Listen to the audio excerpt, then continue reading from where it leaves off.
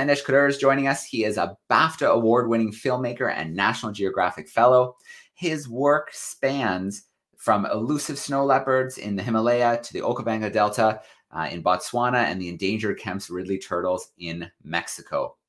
His documentaries have aired worldwide on prominent networks such as National Geographic, the BBC, Netflix, Discovery Channel, and Animal Planet. Sandesh will take viewers on a journey into the Himalaya today during his talk. But before I bring him in, he did share a little video clip with me that he asked if we could share. So let me get that video up on our screen for us, and then we'll bring Sandesh in and say hello, see how he's doing today. There it is. Here we go.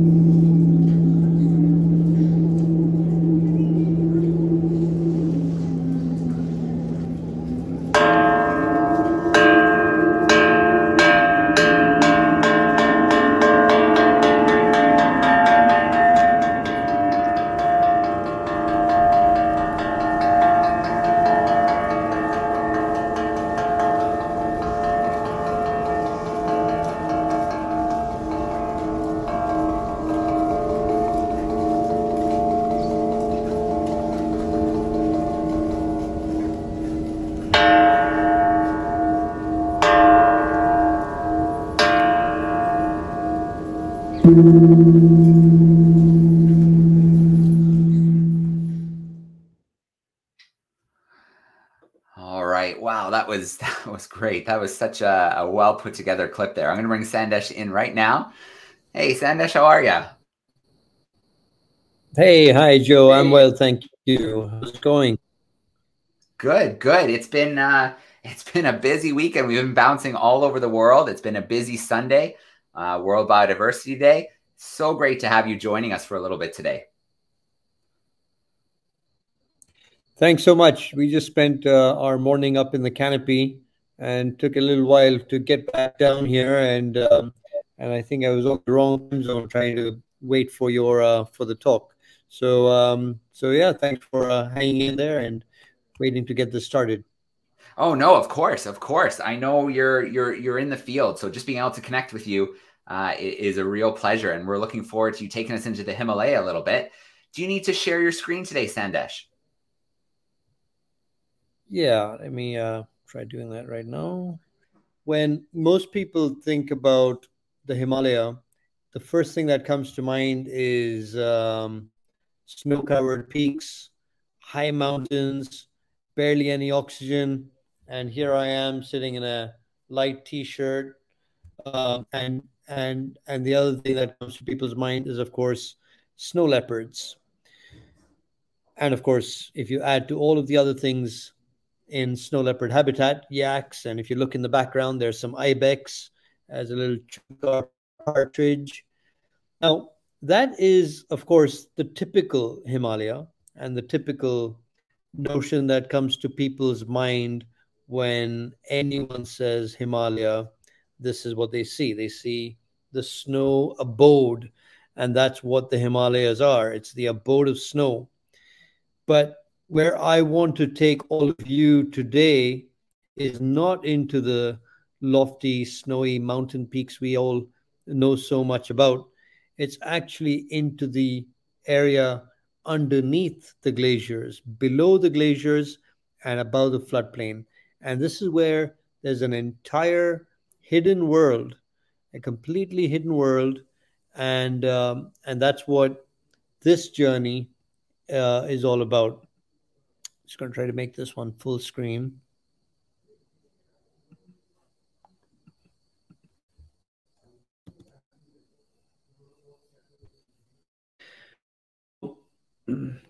Into hidden are expeditions. The Siang got started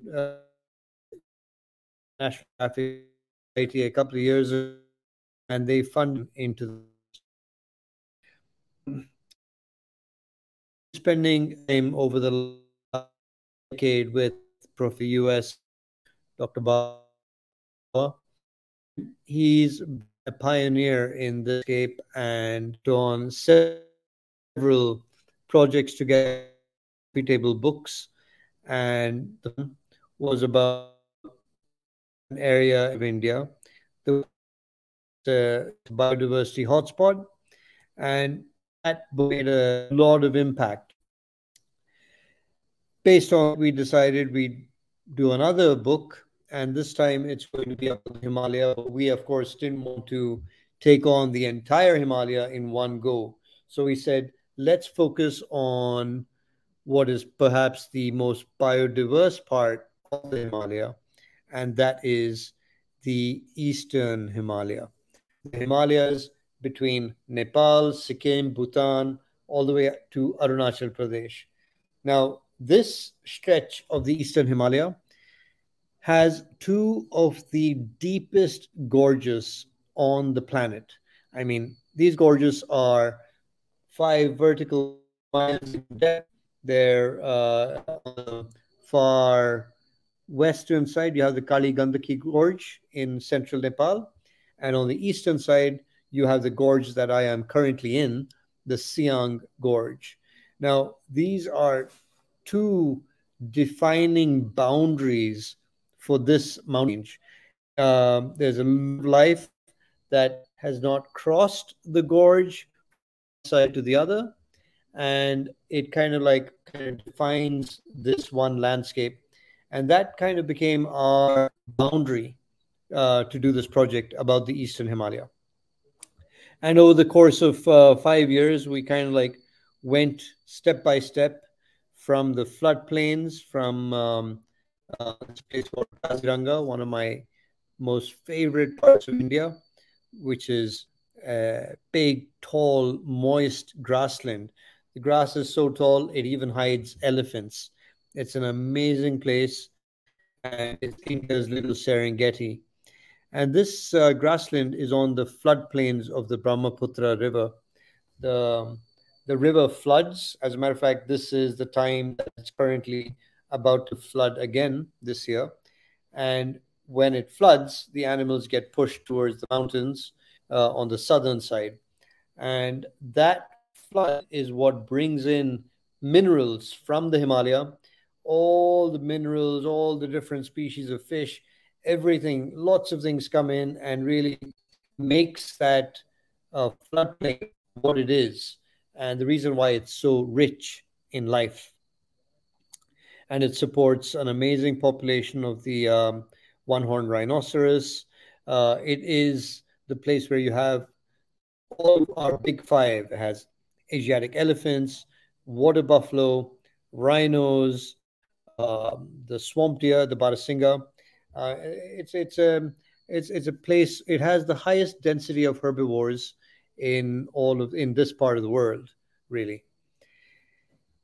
And as you get up into the mountains, you start seeing the snow leopard, but you start seeing an even more elusive animal, the clouded leopard.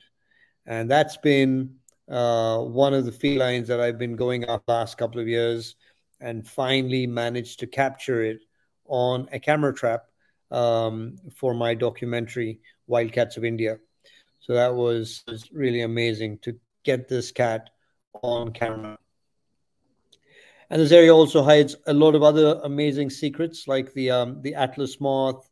As you get higher up, you get into the world of the plants, primulas.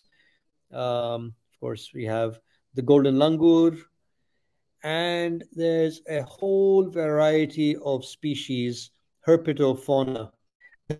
Many of them are endemic. Many of them, this is the Rhacophorus, it's a tree frog. This is the green snake and glass lizard. This is a legless lizard, so it looks like a snake, but it's actually a lizard here. And then you have species like this, Chapalura.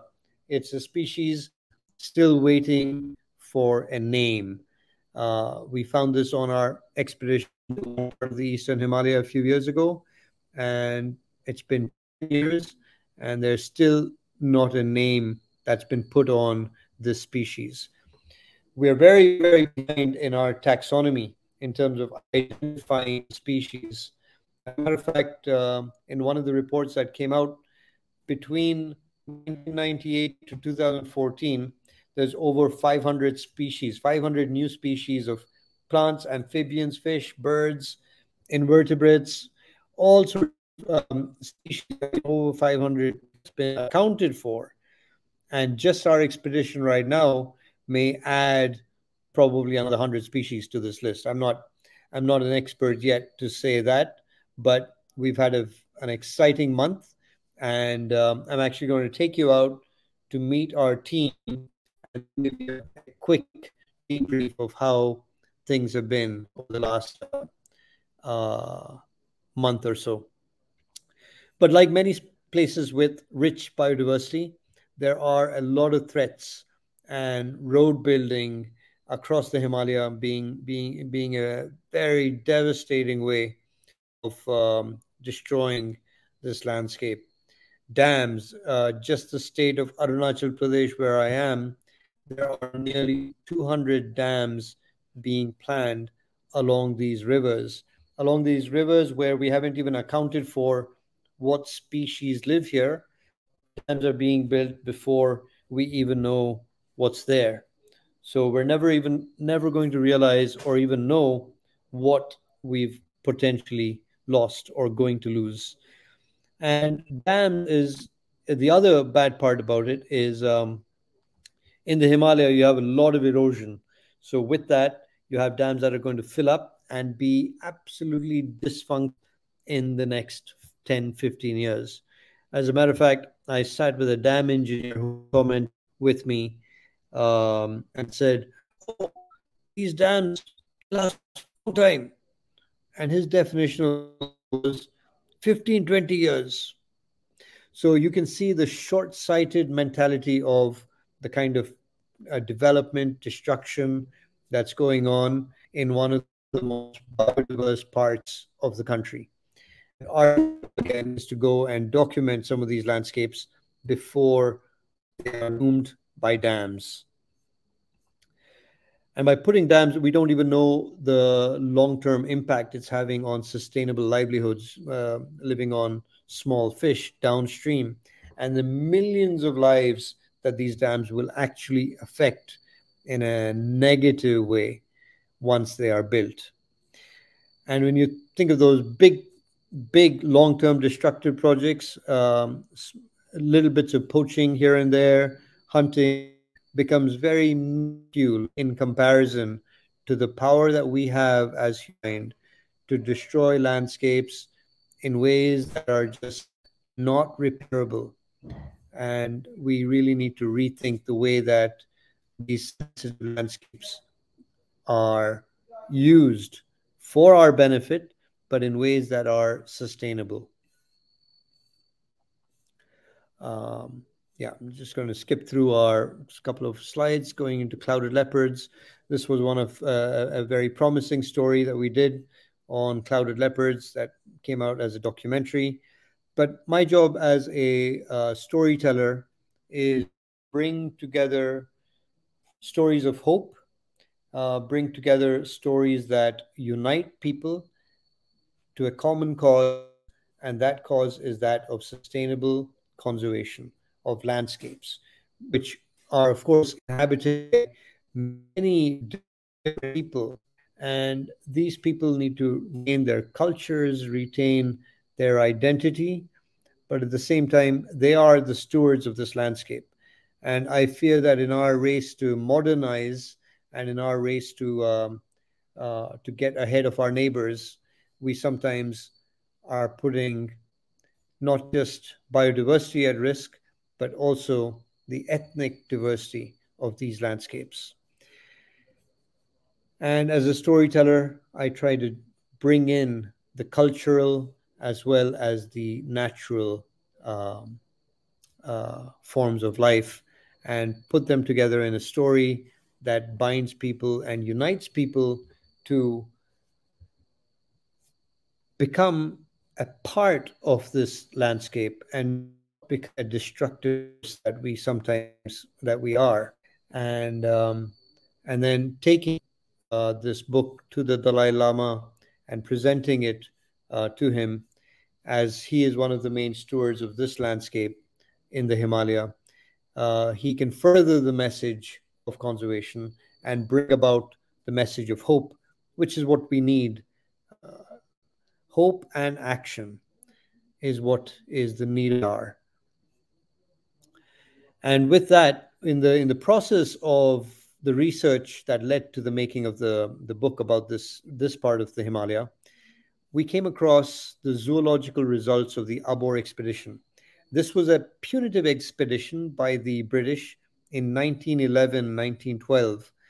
And during that time, they were trying to find the source of the Brahmaputra River. And on that expedition, they literally collected every single frog, tadpole, reptile, invertebrate, and they drew out all these meticulous sketches. And it's probably one of the most amazing, detailed descriptions of the zoological and floral diversity of this landscape. And there's very few places in the world where you can go and find such an incredible volume of work that was done over a century ago. So we decided that it would be an amazing thing to go back 100 years later, go back up along the Siang, and go and find all the things that they found 100 years ago and see what we can find right now. As a matter of fact, we are ending our expedition and coming here right now. And we started the expedition on Earth Day, and we've ended it now on World Biodiversity Day. So I'd love to take you out and meet the team that's here with me right now.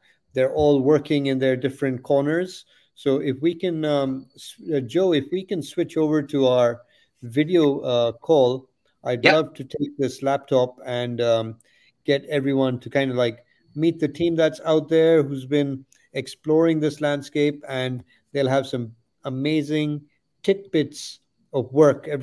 We have everyone from an entomologist to a botanist to a molluscologist to a person studying reptiles, herpetologist, mammals, everyone. They're all here. So I'd love to take this camera out and take you for a spin to show you what's going on out there. Sandesh, can you hear me okay now? I can hear you, yes. Okay, and can you see me? Are you back on the call screen? Yes, I'm on the call screen now. Perfect. Let's do it. Let's meet the team. This is great. All right. Let's see if I need to carry my hotspot with me. All right. All right. So we're in a place along the Siang River. It's called the Abor River Camp. That's where we are at. And this has become our bit of a base camp after living out in some rustic places over the last couple of weeks. So our first person right here, all right, meet Priya Singh. She's been out studying rodents, and she's currently cleaning the rat traps. Hi, Priya Singh. What's been your experience? Oh, well, it's been bittersweet, I would say. We've had great luck with some species and not such great luck with other species.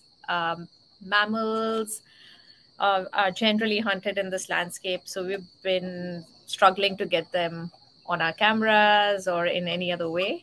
But yes, we did find a very interesting species of butterfly, and this is a butterfly that was described in 1915, and after that it was seen only once in 2016 in a place about 500 kilometers west of here as crow flies, I would say. And we came across a significant population of this species here. It's called the Kalinaga arborica. That's the Latin name. And otherwise it's called the dark freak. And so, yes, that was very exciting. Super. Thank you. Yeah, so that's the butterfly that's actually gotten everybody excited. She's just made a post about it on Instagram today. As a matter of fact, if folks can follow hashtag Expedition Siang, they'll see a lot of our quick highlights that we are starting to put out. So that's the Kalinaga, first time or second time seen in over 100 years. So that's pretty cool. Oh, and here's the rest of our big team over here. They're in the middle of packing all their stuff.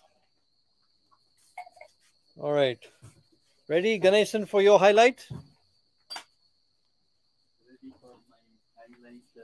So here's Ganesan. He's our botanist. Naba, that's Naba, and Ganesan, both from A-Tree, Ashoka Trust. And you can tell us about your highlight today's quick highlight. Yeah.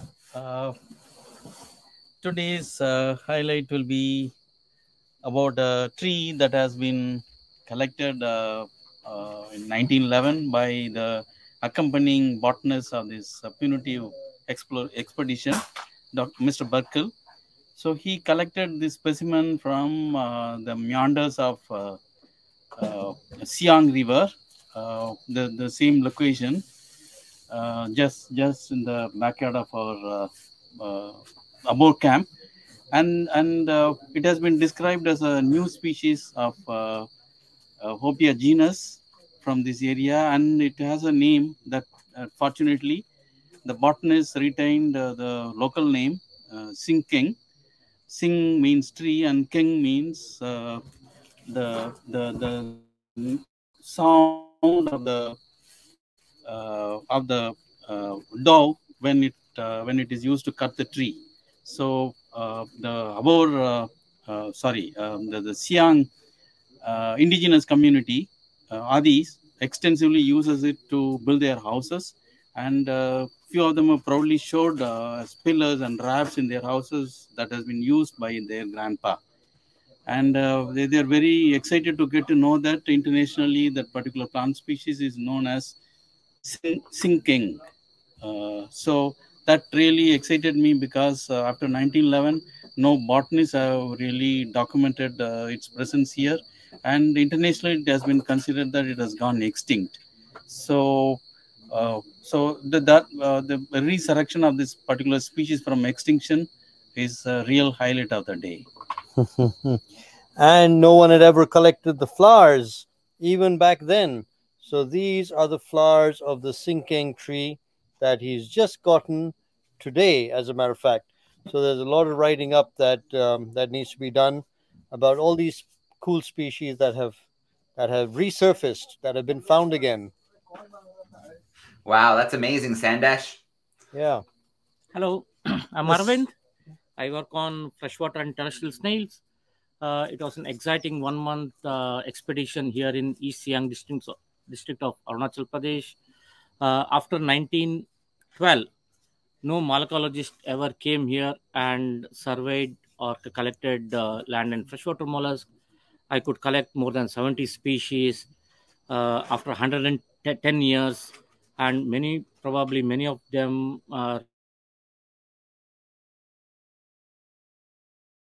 and some of them share the biota with the Chinese elements as well as from Southeast Asian region, and probably there may be many more species to be discovered from this region. Yeah. Yeah, so lots of exciting stuff on the snail world. And here's Surya, our herpetologist. Hi, hello. Been here for a month now, exploring the whole Siang Valley. Came up with a lot of expectations, looking for a lot of reptiles. Actually got a lot more. And in the Bur expedition, I think they got a lot of reptiles, and I actually got quite a few more than what some of those they missed. So it's been a very interesting trip here. Hope once we get back to lab, we'll know what these are. Some of them I don't know what it is. Let's go back and check. Thanks, Surya. Yeah, so you've met most of our team. A couple of people have left, but we've got a moth light on. I don't know how I'm doing on time, Joe, but you can just give me a quick warning and I can wind up quickly. But I'll just take you to our moth light. We've got a black light out, and we've been getting some amazing insects. The insect fauna, invertebrate fauna here is just astounding. And today's our first day where it's actually stopped raining. So I can actually walk around with my laptop now. Otherwise, it's just been pouring rain and pretty miserable. If you can still hear me, Sandesh, can you still hear me? Okay. Yeah, okay. I can hear you fine. The screen froze. We still hear you loud and clear, but we can't see what you're seeing at the moment. Okay. Let me just stop here. I think I'm walking too fast. I'm just going to get to the black light. Yep. To the moth light, and then I'll stop here. Yeah, that would be the perfect spot to end off, Sandesh. Oh, here we go. You're back. Okay, I'm back. Here, come, Ranjit, quickly. Give us let us know what all you've Hi. How's your insect time been in the Siang? Oh, it was very nice. Oh, we got so many interesting insects. You can see from right here, so many beetles, flies and honeybees here, and praying mantis here, some cool moths here. You can see all the insects. So Ranjit's being very modest. He's probably going to be naming the most number of species on this trip. He's every other day he comes up to me and says, "This is a new species. This is a new species." So he's probably got a dozen new species every day. So yeah, lots of cool things that we're going to be seeing, and keep in touch over the next month or two. And there's going to be a lot of exciting new discoveries we're going to be posting up. Sandesh, thank you so much. Oh, I am so jealous of you and your team right now in such an amazing area and finding so much new biodiversity.